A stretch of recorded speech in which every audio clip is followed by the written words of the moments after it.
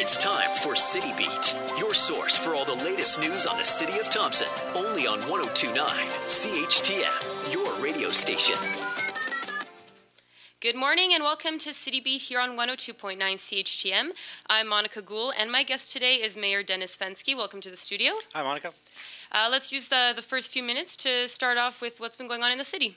Well, recently at the last council meeting, there was a report from the Public Safety Committee in regards to the speed zones around the school areas, and I can convey to the general public that a recommendation by Public Safety has been made to change the hours for the enforcement in front of the R.D. Parker Collegiate only on Thompson Drive from 7 a.m. to 7 p.m.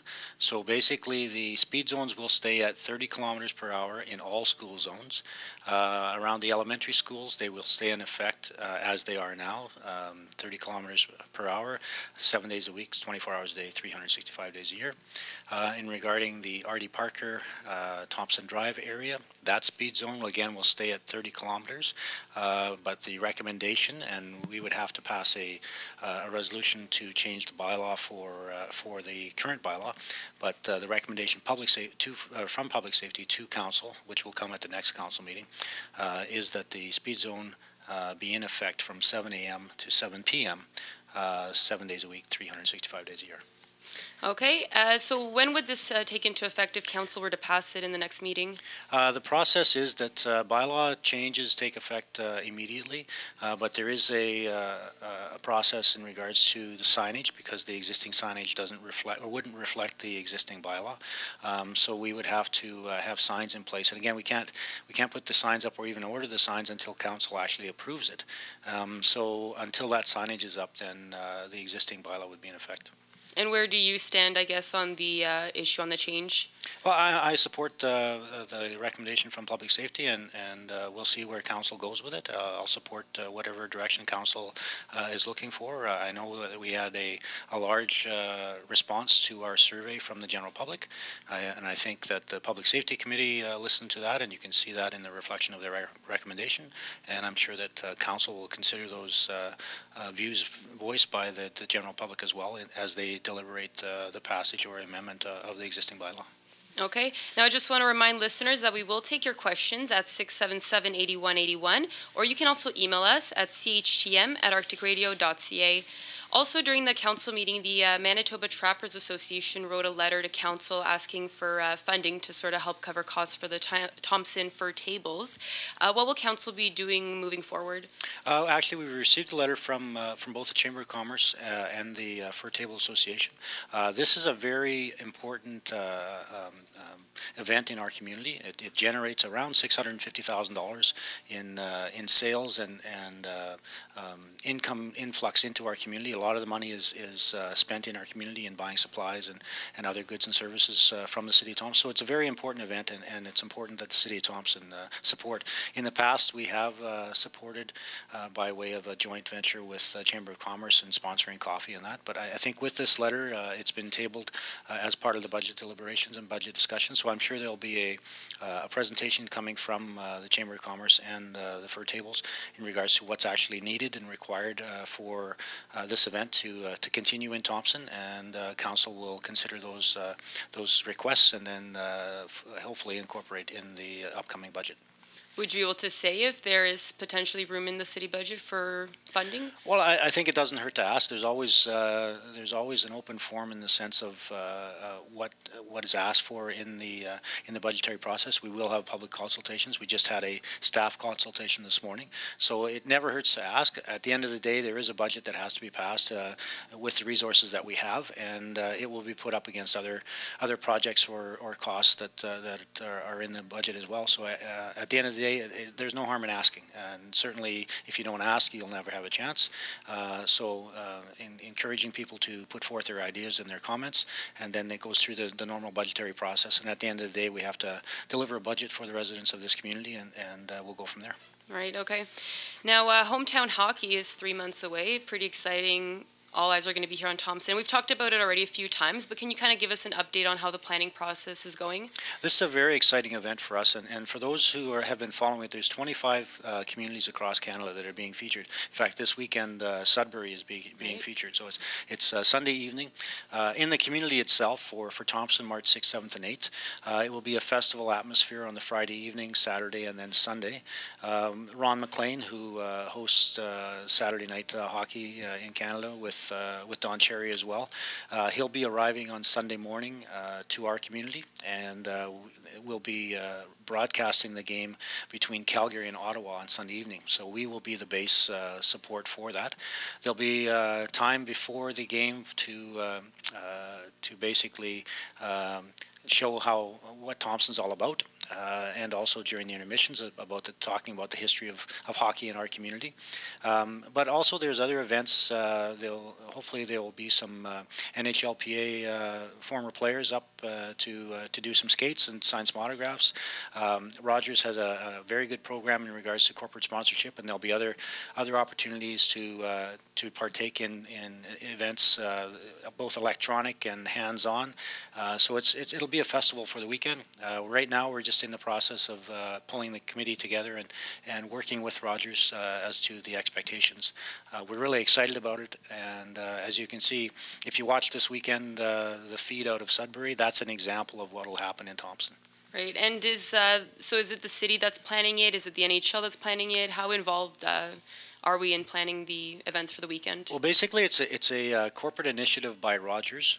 So there are some guidelines and some basics that they have in place that we can add to. But it's basically a Rogers hometown hockey program. So we will add to that program with a community flavor. But basically, it's corporate driven, and we have some guidelines that we have to follow. But Rogers is really good to work with. They've got excellent people working with us, and so I'm expecting a really good event on that weekend. And also, would you be able to say if residents will have a chance to volunteer, kind of help out with the event? Yes, that rollout will be coming in the near future in regards to volunteers to work in the background. There's 2 or 3 areas that we need to firm up in regards to the Friday evening events, the Saturday during the day events, and the Sunday during the day the pregame events. There will also be a large ask in regards to participation by the youth of our community on that specific weekend. Again, we want to put forward a great positive face for our community nationally. It is national television that we'll be on. Yeah. And so as we move forward, there'll be announcements in regards to how people can get involved from a volunteer perspective, and how people and the youth can get involved on the actual weekend itself. Okay, good stuff. And also now residents, I know some residents have noticed recycle and garbage bins lying on streets days after the area's garbage and recycle day. Would you be able to comment on when residents are expected to remove bins and lids? Basically, the bins, the schedule, there is a garbage and recycle schedule. You can find it on our webpage, thompson.ca. We ask residents that you don't put your bins out before 8 a.m. in the morning. We know that people put them out the night before, but we also ask that you remove them on the day of your pickup. So our pickup is usually done, barring any mechanical failures or anything like that. The pickups are usually completed on your scheduled day. So by end of day, 4:30, 5 o'clock, recycling and garbage has been picked up. So we would ask you to remove your bins and put them back in the place at the front of your house or garage or wherever you storage them. But basically, we ask that they don't go out until the morning of. But we know that people put them out the night before. That's okay. But please remove them on the same day that you've received the service of recycling and garbage pickup, because they can become a hazard. I've seen the wind blow them around, and when they're empty and tipped over, and they can become a hazard on the roadway as well. Are there fines or any sort of enforcement for not following these time frames? There could be if it's excessive. I think it's basically an education process where bylaw enforcement would just gently remind people, and I'm doing that right now. Gently reminding people that it's in the best interest of everyone to keep our community safe, and this is one aspect of being a safe community, is making sure that obstacles that could become traffic hazards because they are close to the roadways are removed on a timely manner.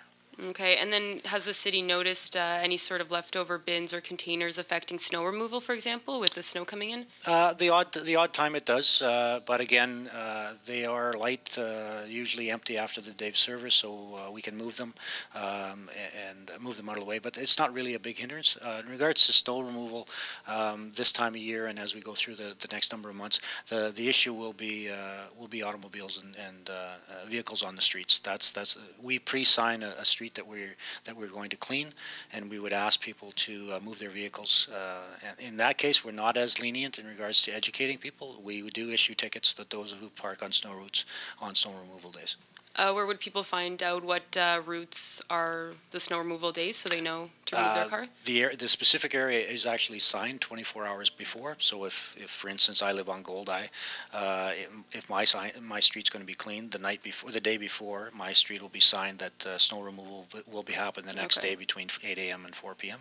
So they have 24 hours notice of that to make sure that they don't park on the street during that time frame.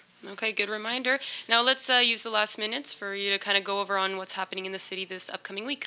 Just a couple things that, from a safe operations perspective, we have a number of water breaks happening in the community. We've had some large ones that Mr. Kaversky from Public Works advised me. We just completed one next to Twin Motors on Station Road, and we've got 2 or 3 other ones. So with water breaks comes obviously water on the streets, and it freezes quite quickly, so there's ice and slippery sections to be aware of that. There's equipment to be aware of as well. So drive safe, drive the conditions of the road, and be aware of large equipment around. The other aspect of it is the holiday season, and there are lots of holiday celebrations and socials and parties and things like that. So just a reminder that we do have an operation in community called Operation Red Nose. It's a great volunteer organization. You can call them at 778-81111 to register for pickup, and it's a worthwhile cause, and please, it just reinforces the thought of not drinking and driving. Plan your evening and take advantage of the volunteers that are helping out with Red Nose.